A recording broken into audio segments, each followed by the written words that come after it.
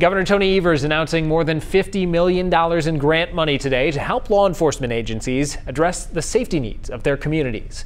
The investment will address a variety of issues, including the pandemic-induced backlog in criminal courts. The largest investment will go to the Milwaukee County court system, set to receive about $14 million. And speaking outside the Milwaukee County Courthouse today, the governor says he hopes this helps break down the cycle of crime. I said then, and I'll say it again today, that violence is not a foregone conclusion. It is not inevitable. There are more things we can do, and this is another public health crisis that deserves our actions. That work continues here today. As part of the program, state law enforcement agencies will receive no less than $7,000.